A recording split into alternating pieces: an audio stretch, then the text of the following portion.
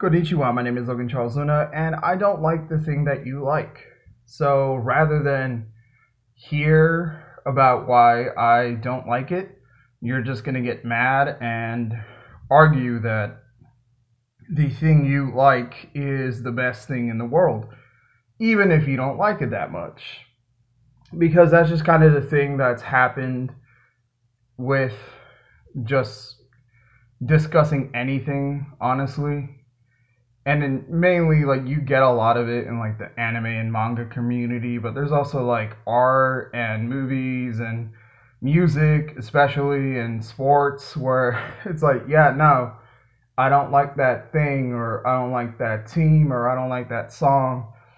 And then rather than people asking why and accepting criticism, because sometimes it is just criticism, like, well, no, it's not really good. Like, you like it, that's good for you, but it's not actually good.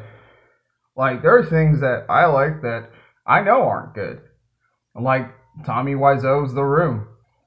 It's freaking terrible. Like, but that's kind of the point. The fact that this person tried so hard to make this Oscar level movie and just failed so bad that it became this entirely different movie.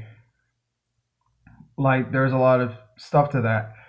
But like when people go like, "Oh, if you don't like especially Dragon Ball Z, and I guess now the big heir apparent is like Oshinoko," it's like then you don't like anime or manga.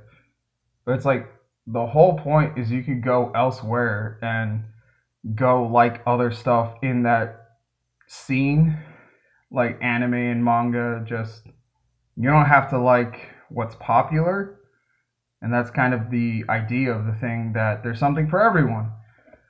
And some people like horror manga like Junji Ito, and some people hate it, and some people even say that Junji Ito's art is bad. But they've never read Junji Ito, they've just seen like screenshots on Twitter or Instagram, and they're like, yeah, no, that looks weird, so therefore I think it's bad. It's bad art. And it just expands into other things where people can't accept criticism of something.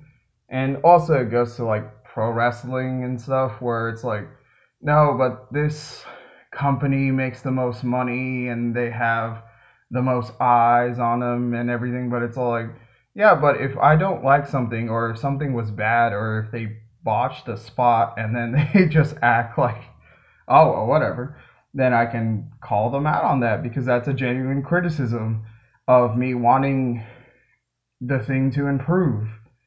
However, just people get really defensive about stuff for no reason.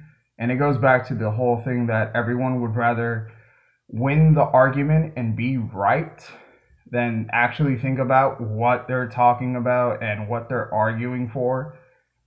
Because, especially in the music industry and like movies and even anime and manga, there's a lot of messed up, predatory people that people still defend and like go out of their way to be like, but no, like even though they were tried and convicted, the system was against them. But it's like it was pretty overwhelmingly their fault. So yeah, learn how to take a hit, learn how to be criticized constructively, by the way, and sayonara.